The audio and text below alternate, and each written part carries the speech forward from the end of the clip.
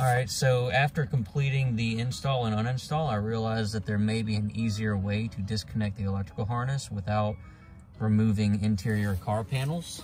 So what we will do is we'll pull on this to disconnect the wire loom, then we'll wiggle this entire connector straight out. Then we will be able to press down here and disconnect as such, and then you'll be able to remove the door by taking out the bolts. Then once you get the door remounted, you will reconnect this connector here. Then you will wiggle it back through the hole.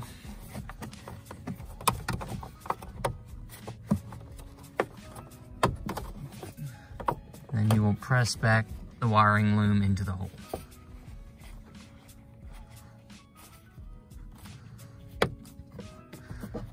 And that's the easy way to redo the electrical connector. All right, so we're going to be removing a door off a 97 to 2001 Toyota Camry.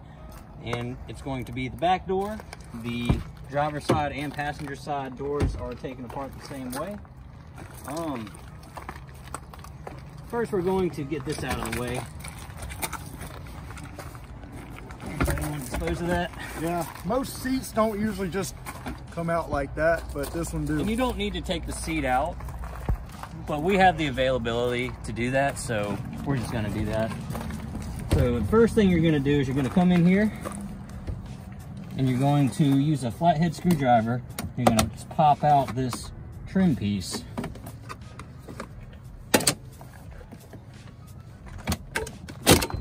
There we go.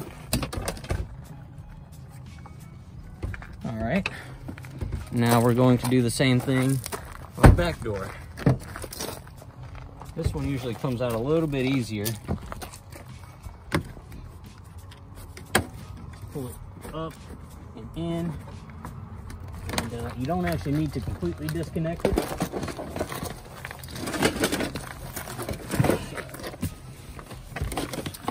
Now, we're going to take the collar trim off. And I'll actually open the front door as well to give a little more access to it. We'll start down at the bottom. You just pull. And then you'll open up the top, like such. Now that those are out of the way, we have this wiring protecting panel right here. You just use a flathead and pop it out.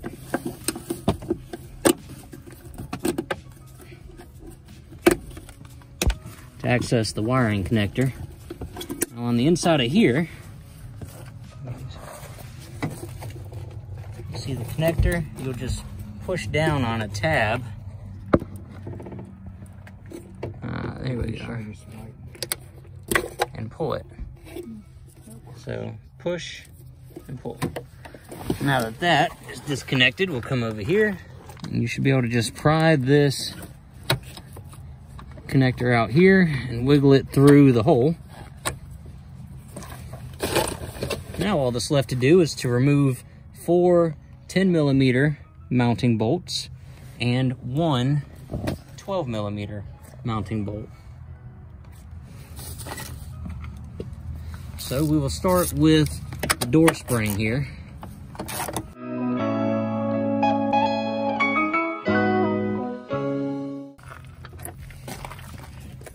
We'll switch over to our 12mm. What I'm going to do first is loosen all 4 of these a little bit. Then I'll start from the bottom and work my way up, taking them completely out.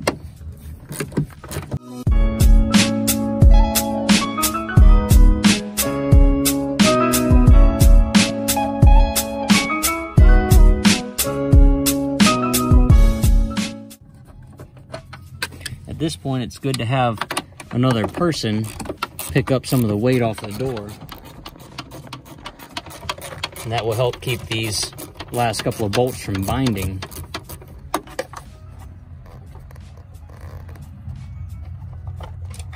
Now you can, and I have, removed doors by yourself. However, reinstalling the door is incredibly beneficial to have a second person. Doing that by yourself is no bueno. All right, Joe, you can take off with the door now.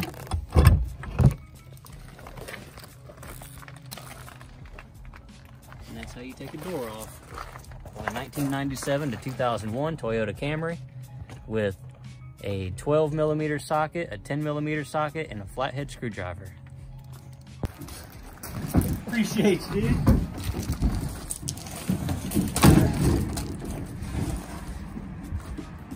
Got some used car doors. We're going to educate the general public on how to install them on a 1997 to 2001 Toyota Camry. Beautiful. That's what we're going to do with it.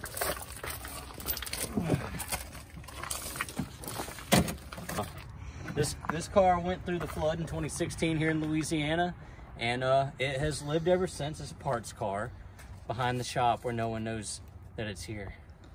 It's kind of a sad life, but you know, they didn't choose it. They didn't get crushed, and that's what matters. All right, Joe, lift the door over here, and we'll try to line up these holes. You may actually want to get, like, maybe from the other side. Right here's good. You can see here. Mm-hmm. Up a little bit. A little too much. Right. Right about there, down a little bit.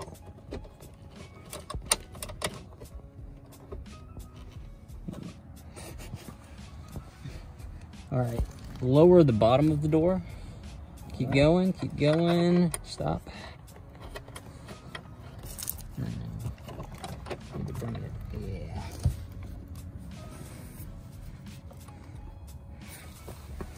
All right, good. You dropped it by your feet. Oh.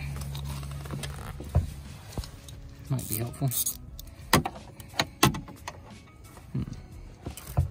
All right, take a short step back. Right there, perfect. These are just 12mm bolts that mount the door.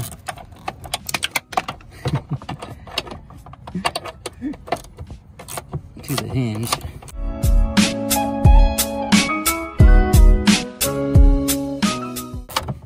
You don't want to tighten that one up too tight. These are self-aligning bolts.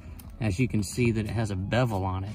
So as you tighten it up, it's going to line itself up as long as it's not too far out of whack. Ooh, right there, Joe. That's perfect. It helps to have another person to hold the door for you. Yes. Tremendously.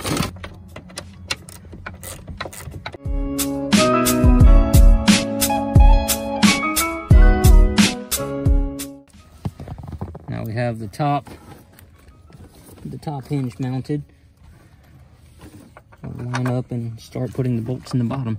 So I need you to push the bottom of the door towards me and pull the top towards you. Yes, just like that.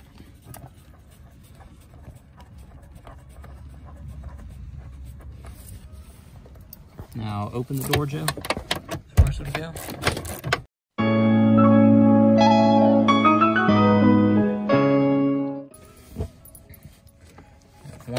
One last mounting bolt here.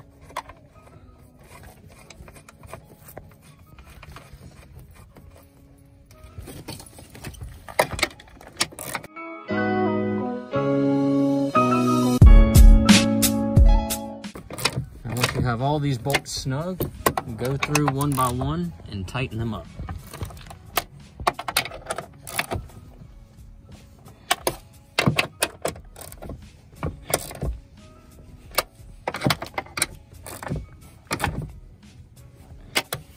All right, now you're going to switch to a 10mm socket with a extension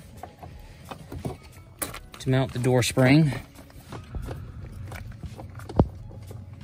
There we go.